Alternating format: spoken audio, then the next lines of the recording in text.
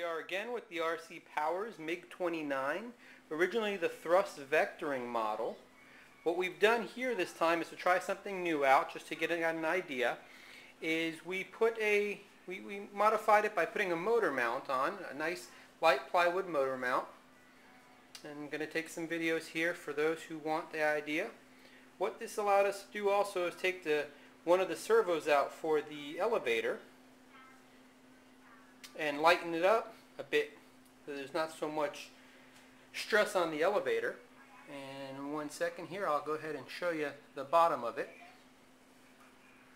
We're using the 1900 kV motor with a 7x5 prop for this application.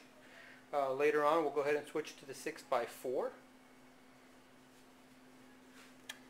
I'll lift this up for you so you can actually take a look at the changes. You'll notice the one push rod there.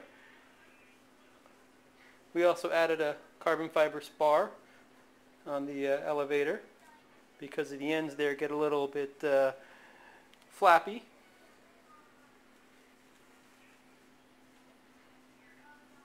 And I'll go ahead and open up the hatch so you can see the difference.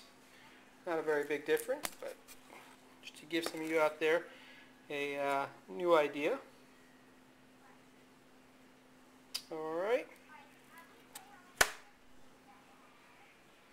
We also reinforced it a little bit in the front with some carbon fiber spars. The one that they originally, in the original design, they have at the bottom. And what we did was added two, just in case, because we had a little hard landing in one of our tests before, and we cracked it. So we put those there. We'll get that all painted up.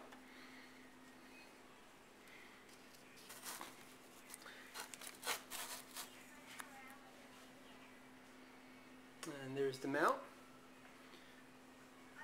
We can also provide templates for that mount if necessary or need be. Just contact us on our email or website, jndperformancerc.com.